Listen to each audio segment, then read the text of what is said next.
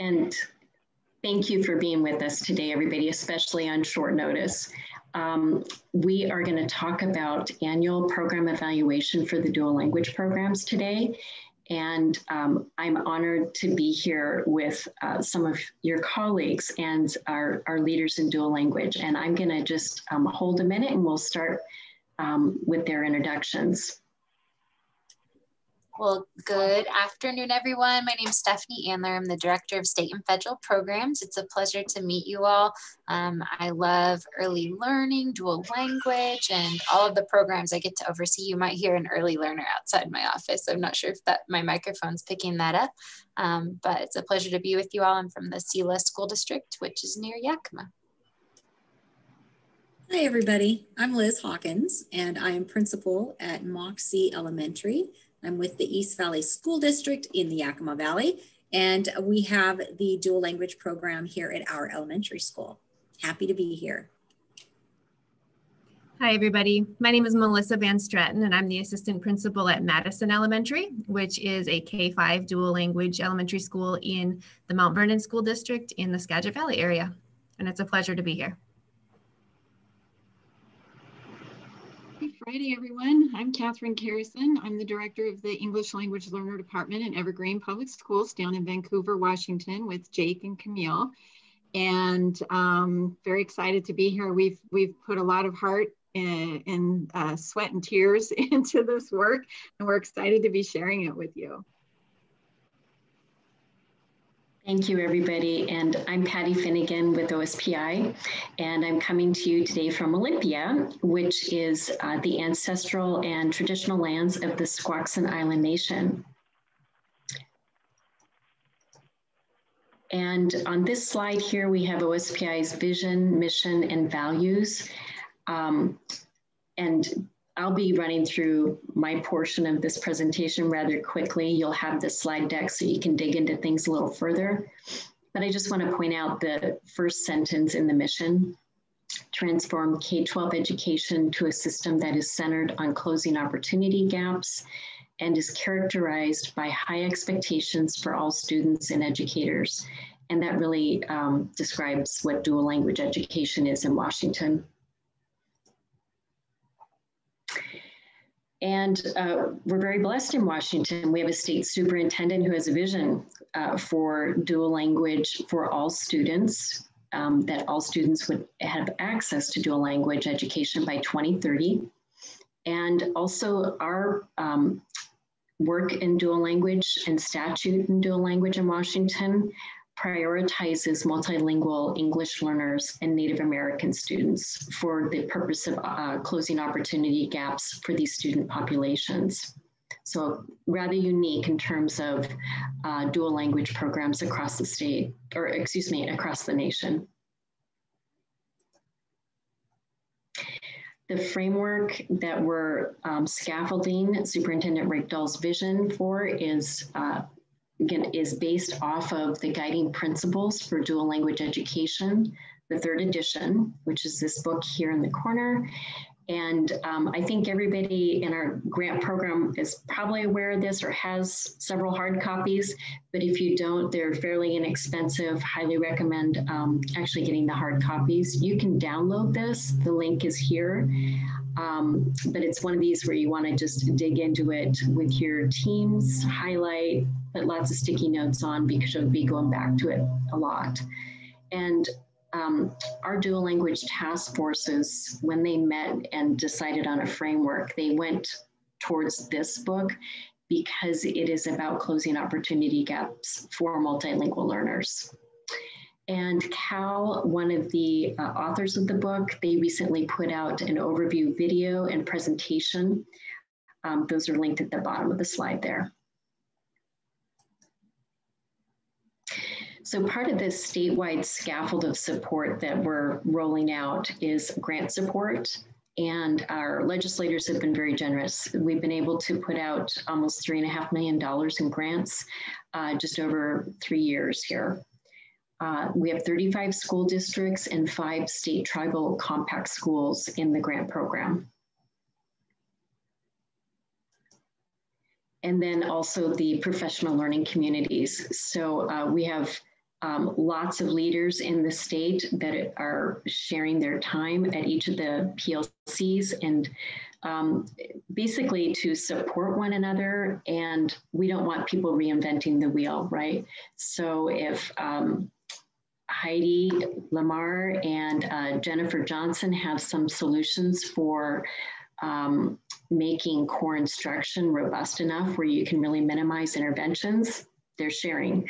And they did actually do that sharing at the December PLC. We have a collection of these presentations, and I will be getting those out to folks via email, but also through our Open Educational Resources Hub. So if you haven't had a chance to join us on these PLCs, the links are here on this slide. If you want clock hours, you'll need to enroll through PD Enroller. We use the same Zoom link for each PLC, but each of these PLCs does have a unique Zoom link.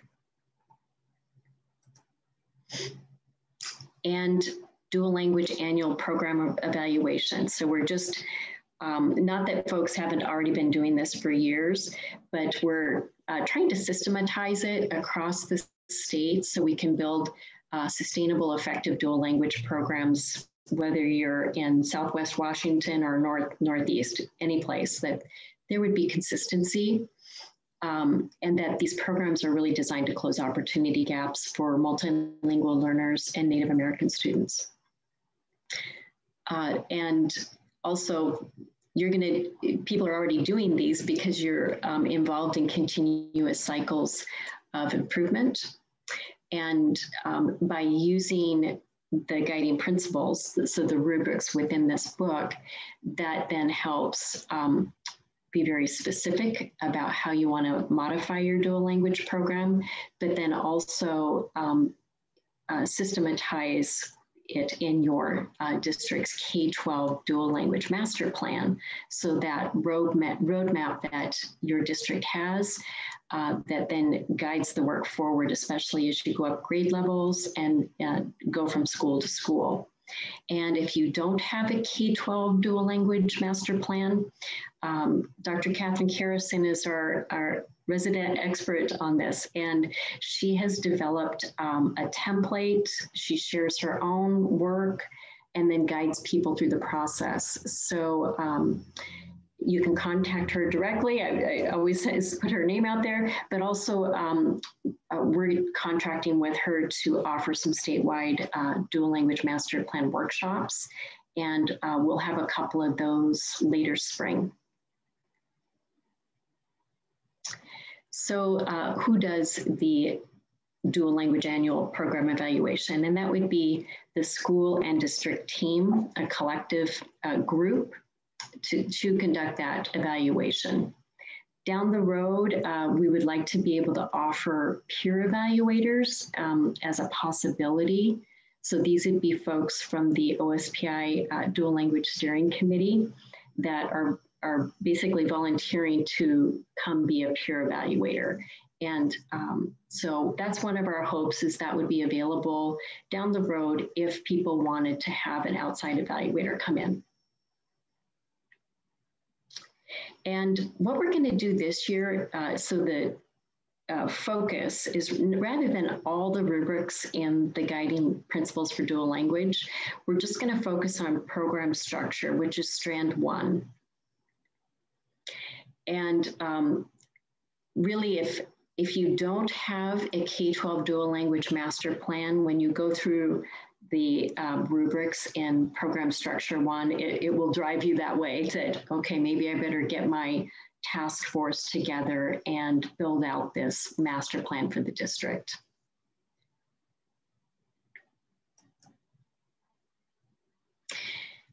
So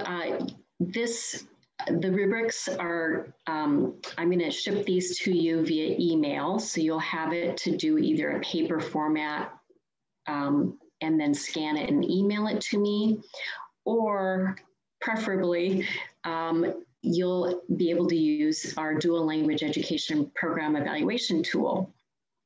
And Dr. Cowrie Strunk at OSPI, she's building this for us. And she says February, it's going to be launched. So we'll have that available soon.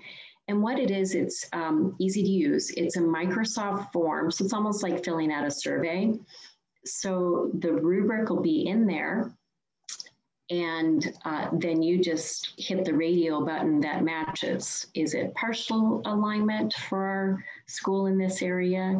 Or maybe we're exemplary in this area. And that data then on the Microsoft form gets collected into like an Excel format. And then what Cowrie is doing is building out a Tableau workbook for each district. So you'll have this secure Tableau site that you can go into and just see your district's data on dual language with the form, or I'm sorry, with the evaluation tool. And then over years, you would have your longitudinal data. So you could quickly make some displays to show, for example, board members or annual reports, stakeholders. So it would be at your fingertips and it wouldn't be something you'd have to go create and dig up data and tables, et cetera. So that's our hope with this. And when that comes out, I will email that out to you, the link, as well as some step-by-step directions to get into it. But it is very easy to use. It's like a survey gizmo almost. It's quite easy. And then I'm asking that folks please complete your program evaluation. So on Strand 1 program structure by June 25th.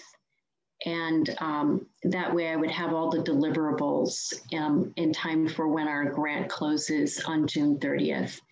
And also just a quick reminder on spending. Make sure you spend all your money in your grant by June 30th. And I have to say, I had to learn the hard way. I had been saying encumber your money by June 30th.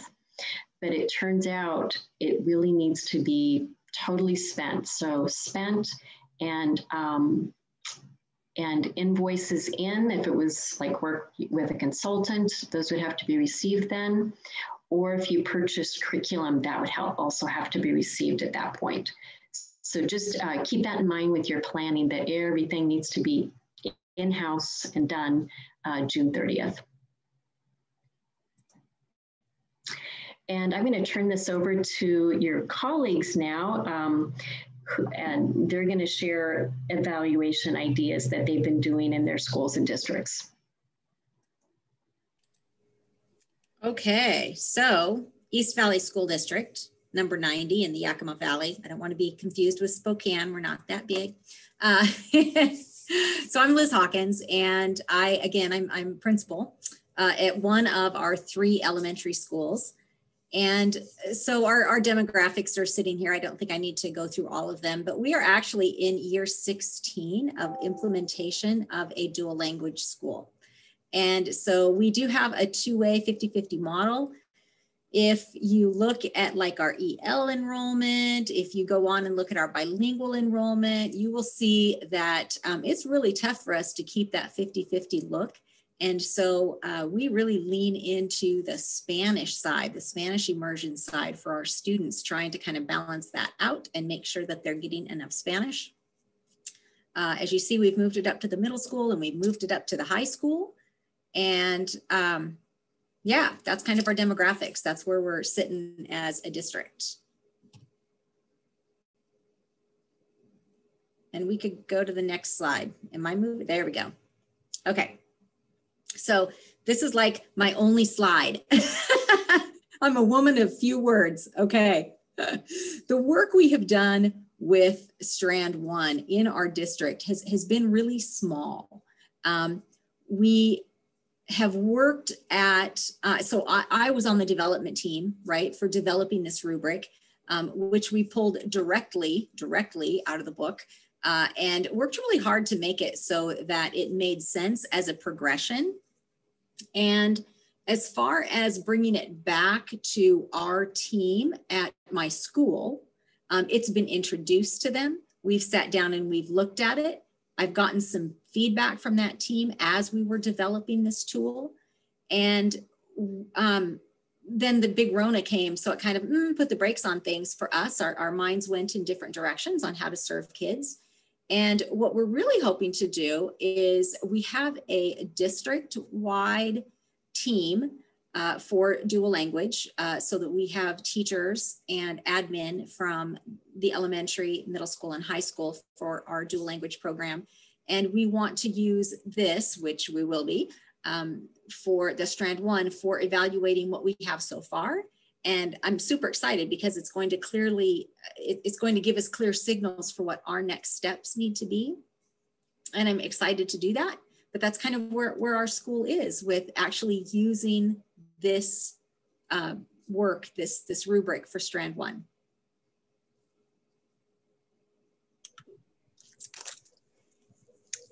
All right, thank you, Liz. So once again, we're in the Yakima Valley as well, not too far from East Valley, Yakima. And we're a medium-sized district as well. We have 3,800 students. The majority of our English learners speak Spanish. We're in year 6 of implementation, so kind of middle of the road. But we did just this year shift from 50-50 to 80-20, and what a year to do that, right? But it's been an adventure. We love it. We were able to add a transitional kindergarten dual language, one-way bilingual program, as well as an inclusive preschool classroom with ECAP, special education and community preschool slots. So we're very excited. We're looking ahead to middle school implementation next year. And on the next slide, you're gonna see that SELA is very unique in the fact that we are all Vikings and we have 5 different schools that every single student attends. So for example, our new preschool and kindergarten will house all of the kindergarten and preschool for the entire district. And then all of our kids will go to 1st and 2nd, 3rd through 5th, and so on. So it's really kind of a neat experience, and it builds a lot of community, but it can provide challenges in keeping program structure and making sure that all of those voices are heard as we move from building to building with different leadership. And I want to share with you some tips and tricks on how to do that. No matter your size, I think it can be a challenge. And so on the next slide, you'll see some examples of how we've set up program structure within our district. So in program structure, principle 3, key point A is about shared leadership, and that can be hard to do. So what we designed is a series of task forces. So our district pillar teams that you'll see in the bottom left-hand corner are all about implementation of our strategic plan. And so we wanted to make sure all voices were heard in our process of planning dual language and our elements of our strategic plan. So we put together this systems map to kind of map out what voices we're hearing and how does it impact dual language. So we have our migrant PAC and EL parent leadership team meetings that go on once a month. And we have our task force that was put together to really focus in on closing the achievement gap. And that included parent and community members, staff, and then admin. And then we have an admin leadership team for dual language that meets. And then we have a dual language teacher leadership team, as well as we have an ELDL coach at each building that has a CSL, and all of these teams have representatives within the district strategic plan. So we're able to take, for example, our dual language and admin leadership and take a look at our master plan that we adapted from Evergreen. Thank you, Catherine, for your guidance with that. And we take a look at our guiding principles, and I actually plans to take a look at it again this next month, breaking it out between each of the principles and having our team take a look at our master plan to make sure all of our elements are there that we would like to be present. So that's one way that we are looking at our master plan and ensuring program structure is present, as well as having regular set meetings with these teams so that they can not only look at how our program is running and the structures of it, but to see how impactful it is in ensuring that we have student and parent voice as well. So on the next slide, you'll see an example of Carnegie's Plan, Do, Study, Act, which is basically called a PDSA cycle. It's improvement science in order to close the gap for kids. So having that equity-centered focus is part of our strategic plan in SELA. So really with our task force and with our community members, focusing our efforts into really understanding what are causing gaps in our district for opportunities for kids, generating change ideas through stakeholder interviews, through looking at research, through looking at curriculum and our data and what the output of our current system is.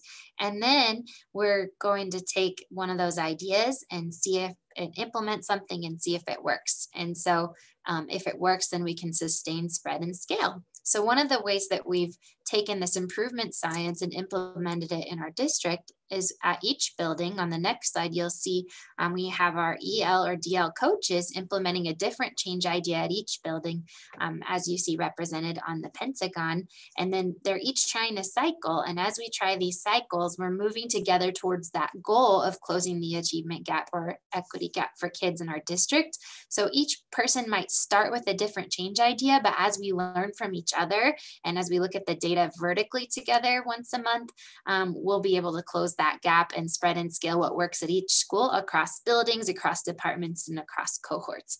So there's one of the way we're trying to build systems into our school improvement planning process in order to make sure that we are truly breaking down barriers for kids.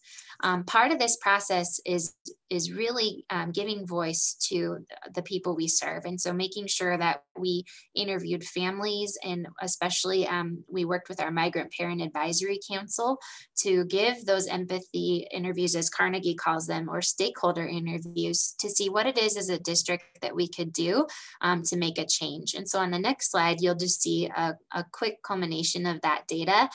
These are the things that our community shared with us, and really having parent classes on how to help in the home language was super important to our families, as well as having bilingual staff and cultural awareness, having our leadership with that common vision, taking a look at our adult mindsets, and then making sure we have culturally responsive teaching. So as a result of this, of our task force work last year, we are able to implement this year some virtual events with families where we are celebrating culture. We have a very fun art night coming up where we're focusing on Mexican string art. We're having a real life Yakima Valley artist come and teach, and then we're sending home kits with all of our migrant families and any other families that want to join in. And we'll be focusing on literacy and how to help your child with literacy in the home, and kids will be able to make a project with the artist live. And so we're really excited about that. And just a lot of these ideas are truly from our Migrant Parent Advisory Council and the survey we gave out.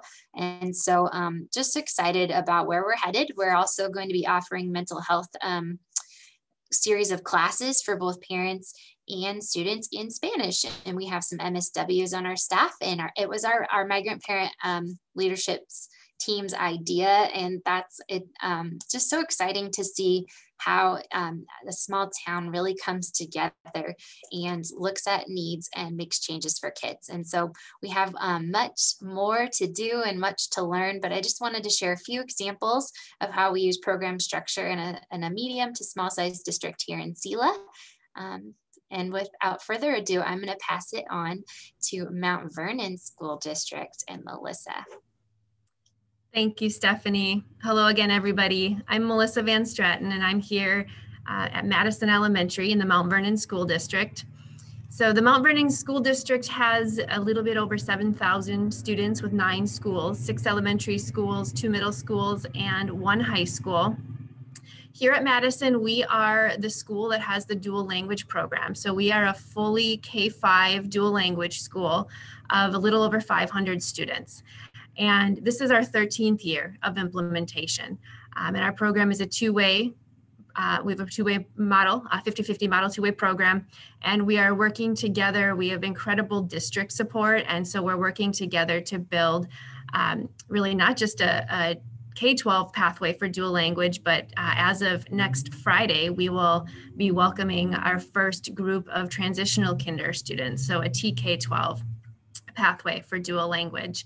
Juan Gaona is the principal here at Madison Elementary, and then again, I'm the assistant principal. And so the perspective that I'm going to be bringing right now in terms of use of the program structure evaluation tool is really from the school perspective. And so on the next slide, I'll start to talk about how we used this tool with our site leadership team or our school leadership team to inform our school improvement plan for this current school year.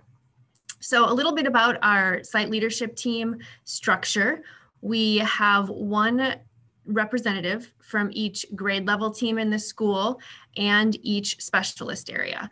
So our team is on the larger side, but it's representative of every stakeholder group in the school.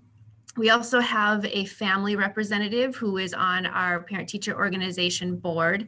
And so that is so that we can be aligning our efforts together as we're all trying to work for families and students. And so in a traditional school year, this team meets monthly. And our primary purpose or responsibility is to collect and look at school-wide data that encompasses academic data, behavioral data, in order to make the decisions that are going to guide the development monitoring and the revision of our school improvement plan. And that's so that we can carry out our own vision and mission here at Madison and align that with the district's strategic plan. So the way that worked last year, we were really intentional at the beginning of the 2019-2020 school year with our site leadership team, our school leadership team, to base our conversations around the guiding principles for dual language education. So if I could offer from the building perspective a key takeaway, it would be really make sure that you purchase the guiding principles for every staff member in your building, teaching staff, support staff, and utilize it. And we did that last year, and we've got lots of flagged and highlighted pages, and that's the purpose of it, because we go back to it a lot, not only to the rubric part of it, but each strand has a nice literature review at the beginning. And so it's a great way to ground our conversations in research that's been synthesized by lots of different people who are invested and involved in the work. And so we did that. So at our first meeting last school year, the site leadership team read and discussed the literature review for strand 1 for program structure. And that really was the foundation for our work. And then at subsequent meetings, we reviewed the program structure tool that had been developed by a subcommittee through the Dual Language Steering Committee, but based very much so on the guiding principles.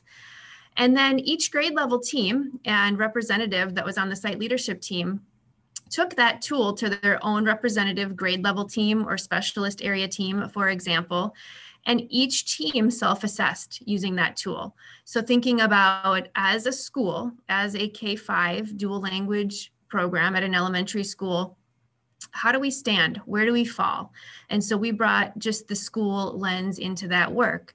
And we used a Google form, started with a paper, pencil, highlight, copies, and then we turned that information into a Google form so that we could compile and analyze the data to present it and make some decisions about it, and then turn it into our school improvement plan. So the next slide gets into that a little bit. A little bit difficult to see, but I wanted to snap a couple of images from the actual Google form data that we had generated. So on the left, it says key point C, the development of sociocultural competence is part of the program design. And so teams, we had 2 teams that thought that we were full in that area, but 7 thought that we were only partially there. And so we identified that area needing to continue to develop our sociocultural competence here at Madison as an area that we wanted to build into our school improvement plan. Key point E, the program is articulated across grades. 6 thought yes, 3 thought no. But if we've got a third of our school thinking that we aren't articulated across grades, we're not. And so we wanted to continue to focus on that work as well. So this is what the data looked like based on the process that we used. And then the next slide has just a copy of a portion of our school improvement plan. So I highlighted really where this work showed up, but the second paragraph really details how we were going to continue to work with Karen Beeman and the Center for Teaching for Biliteracy to write our biliteracy unit frameworks. But I highlighted where it says we will work as a school to engage in vertical alignment work within our unit maps and our content integrated units. So that's where that came through. And then down in the last paragraph, Madison staff will continue to engage in professional development on equity, social justice, and anti-racist practices.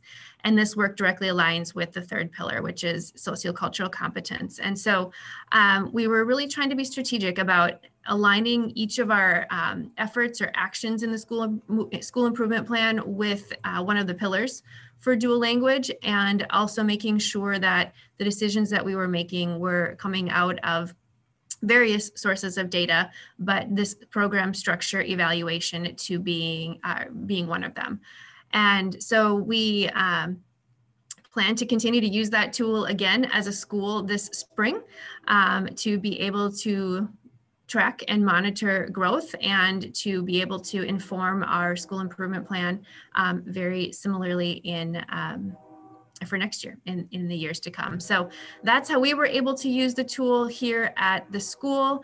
And in doing it that way, we've gotten some great traction. And so involving everybody, all grade levels, all teams, having the opportunity to self-assess and weigh in to inform the plan. At each staff meeting then, we pull up our school improvement plan as a reminder and as a connection to what the work is looking like and why we are doing it. And it's really allowed us to be in a position where we're all pushing in the same direction or rowing in the same direction around the same things. And so I really think that tool and the way in which we used it last year to inform our plan for this year played a role in that. And from here, I will turn it over to Dr. Catherine Carrison. Thank you, Melissa. This is just a snapshot of Evergreen Public Schools. We're down near the border of Washington and Oregon along the Columbia River. We've got a little bit over 25,000 students, 34 schools. 22 of those are elementary, 6 are middle, and the rest are either high school or specialty high school or academies. You can see our English language learners there. While we have over 68 different languages spoken by kids in our ELL program, the majority of those, over 2,200 of those students are Spanish speakers, which is why we decided to go with the Spanish dual language program when we were planning about 14 years ago. We're currently in year 10 of our implementation. Our first group of kindergartners from our first school is in 9th grade this year. We have at our elementary level a 90-10 model, and we are working very hard at, so we have 2 elementary schools that are implemented, and they're implemented K5, 6 years of implementation. At one of the schools, we implemented with 2 classrooms at each grade level for dual language. At the first school we implemented, we were just beginning to learn the importance of the program structure, and we implemented with just 1 school at each grade level, but this is the first year we've been able to add. So we have our second kindergarten classroom at that first school that we started our program at. And so we are feeding into 2 separate middle schools, and one of those schools is fully implemented where the kids have gone on to 9th grade to our first high school, and the other school, the kids are currently in 7th grade. And we are working with that second high school who will be receiving that cohort in a couple of years, and we're already working on planning and courses, etc., with them. So we have a K-12 pathway for dual language, and we are learning along with everybody else how to do secondary well. And just a little plug, if you're K-12 and you're still in elementary school, start thinking about secondary now. It's never too early to start. So on the next slide, I just have a little picture here of our master plan, and a couple of people have already mentioned the importance of a master plan, and I just wanted to reiterate that even if you've already started your dual language program without a master plan, it is never too late to build a master plan. And it's so important to have that for the structure of your program and the sustainability of your program. People come and go, so you really want to have the strong bones built for your dual language program so that it's not dependent upon people being there advocating for it. It's established. The other thing, before we move to the next slide, I just wanted to mention is the steering subcommittee that worked on the program structure rubric, which is many of us who are here today presenting. One of our goals in that process was to take the CAL program structure rubric strand basically and try to streamline it a little bit. And we did some refining in terms of combining some things for different sections on the rubric, and also building the rigor into what would qualify as an exemplary school.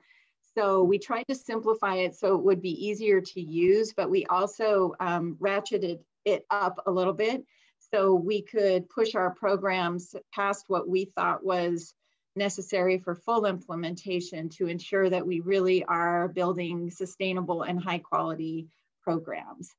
And on the next slide, I just have some information to share a little bit about the process that we went through. And the experts on this right now are Camille and Jake. They are now entering the second round of self-review of our program and focusing on program structure. A couple of years ago in spring of 2019, we brought together our K-5 dual language team, and we provided them some background information about program structure. We looked at the CAL guidelines, and we taught them basically how to use that rubric and how to do some of the reviewing pieces of different elements of our program. And then came away after several sessions of learning and talking and looking at different components or different principles and key points within that strand. We came away with some recommendations. And so that was prior to us refining the program structure tool, which you will have access to. And so once that was done and we received the dual language grant again, we decided to do this, go through the process again, but this time with our secondary team. And so we just started that, had our first meeting this week with that team, combining teachers and administrators with district folks to talk about dual language. We basically invited people to participate, kind of explaining what the process would be, and then getting interest from them on a Google form. And that's kind of how we put the team together. We wanted to make sure that we had teachers involved, teacher voices, as well as administrators. And not just from the current high school and team that we're working with, but we really wanted to include the high school that we'll be implementing in a couple of years so that we can get them thinking about program structure before they've really started to build that piece. So basically, we just wanted to provide for them, like, why are we going to do this and how are we going to do it? And this would be, for those of you thinking about putting a team together, this would probably be like, okay, here's some ideas for how to get started with that. And our why is just basically, you know, what we're communicating to the dual language review team is we want to build an excellent dual language program. And with dual language programs, you're never done. You don't build the K-12 program and then walk away and it just grows on its own and takes care of itself. It requires constant oversight and constant monitoring. And so we share that and kind of underline the importance of that with the team. We want to have ongoing planning, always be thinking about what we're doing, what we're going to do, what we can do better, reflecting not only on our teaching practices, but on our program at both the school level, site level, and the district level, with an eye on constant improvement. So we use the program structure as a way to kind of jump into that. And it serves a couple of different pieces, a couple of different purposes. One, we are able to take teachers who may or may not have a depth of knowledge around what a dual language program is and structure, and along with administrators, and help to kind of study them up on it, give them the opportunity to dig in with guidance and conversation around our history and our goals. And then also it gives us a varied perspective of information. So we're not just looking at it with our blinders on from the district dual language team perspective. So the how, we basically use the Cal guiding principles. We focused on and are focusing this time again on strand 1, with an emphasis on those 3 pillars of a dual language framework: the biliteracy, bilingualism, academic achievement, and then the cultural competency piece, so that we can identify areas for improvement in each of those pillars. And then by developing a strategic plan for moving our program forward, we get buy-in from everyone and raise the awareness and hopefully increase the rigor of our own conversations around dual language. Next slide. So with our team, putting together our program review team, we want to share with them and reiterate with them over and over again that we want them to grow in their understanding. We want to measure how our program is doing against this rubric that the state is sharing with us, and develop some things, next steps, goals that we can start working on, some tangible things we can start working on immediately, so that they hopefully have a clear vision of what we're doing and they understand why we're giving them a lot of that background information. And then of course, to develop or pursue our dual language program mission and vision. And as I mentioned, some of the perks are of doing this way, bringing people in for the conversation and providing a lot of time for them to build schema, is that they do build the schema, they have an understanding, and they have buy-in. And the understanding piece is really important, because what we've discovered is a lot of times the teachers out in the building, when they're getting information and directives from us down here around dual language, sometimes they don't understand why we're saying the things we are, or asking them to do the things that we're doing, or taking the smaller program pieces in different directions from what maybe they think should be happening from the classroom teacher perspective. So having everybody together helps them to understand our perspective and where we're coming from. And then it helps inform our practice at the district level with that boots on the ground, teacher facing students perspective. So we can make sure that we're providing the things that they need to be successful. And then one of the nice things for us is, and I don't know about all of you, but a lot of our teachers right now are super overwhelmed because of teaching in this different environment that we have. And one of the things that we've been able to share with them is this is professional development. And so we're going to be providing clock hours for them to participate in this work, because this is time from their schedules, and many of them are really strapped right now with all of the elements of remote or hybrid instruction, in person versus online. And so being able to do things like pay them for lost planning time, provide clock hours, any of those things that you can do to help encourage people to participate. Sometimes those extrinsic motivators help also, along with helping them see that they can have a voice in shaping and ensuring that we have a strong program for our students. And I think that's my last slide. Yes.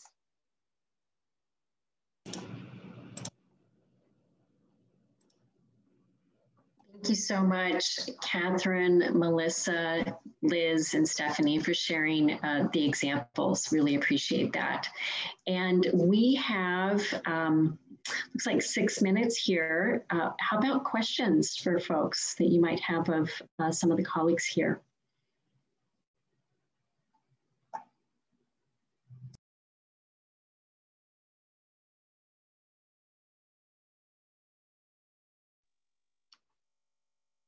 I would just offer, if Jake and Camille, because they're in the midst of this process right now, if you have any other insight or anything to share, or gosh, wish we would have done it that way instead, any of those things would be great for the good of the order, maybe, if other people don't have questions. I could share something that I think we've learned now, both at the elementary team and the high school program review, is that, and I guess that maybe we would have known this, but it's just having gone through it, it really became a reality that each individual professional has the schema of that role. And so then when we do a collaborative review, a program review, it spans so much beyond each individual's kind of their schema. So it was on us, a lot of the sort of onus was on us to do a module of like PD and information, teaching them about our program, even though they're teaching in it and they know it inside and out from their perspective. We learned that we need to do a better job of really just providing that overall kind of broad, but also like in-depth overview. Otherwise, each element on the rubric is kind of foreign to a lot of the individuals. Another thing that I would add is that we experienced a disconnect between administrators and all the way to teachers. So there was, the district administrators, the principals' knowledge, the teachers' knowledge, the specialists' knowledge. Everybody has like an idea and an experience with the program, and then when you get them together, then they see the key points of the guidelines or they work through program structure or whatever. It's hard to get out of my brain and look at the big picture, look at get connected as one to do this work. So one important thing that we have learned is, okay, let's get out of ourselves and let's work as a team to look at, what the administration at the district level is doing and what connections they have already that we have no idea that they have, right? That they have been doing, that they have been advocating, as well as the teachers at the teacher level. What are we doing that our administrators don't see? So it's just I don't know, just connecting when we're working as a team is very important so that we agree or we are happy with the score that we give ourselves, whether it's we really need support or outstanding.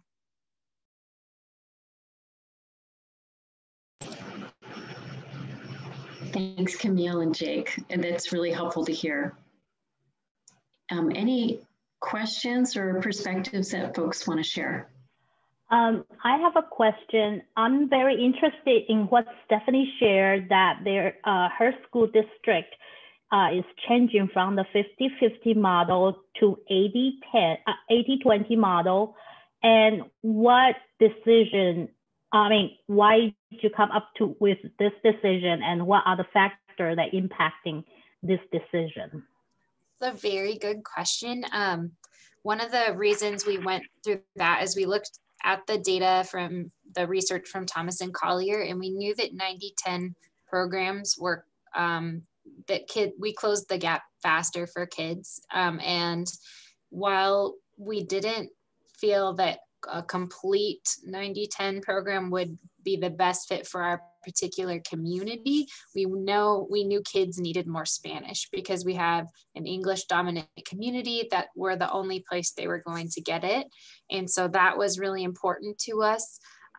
It was to provide more Spanish, and that was the ultimate reason for making the switch, was to be able to close that gap faster for kids and to provide more Spanish in their day.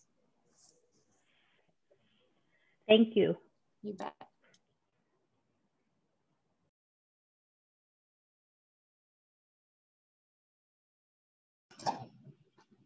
And we are at time here, and I know some folks had to hop off early to go to other meetings, but I just wanted to thank the panelists. Thank you so much for taking the time to share.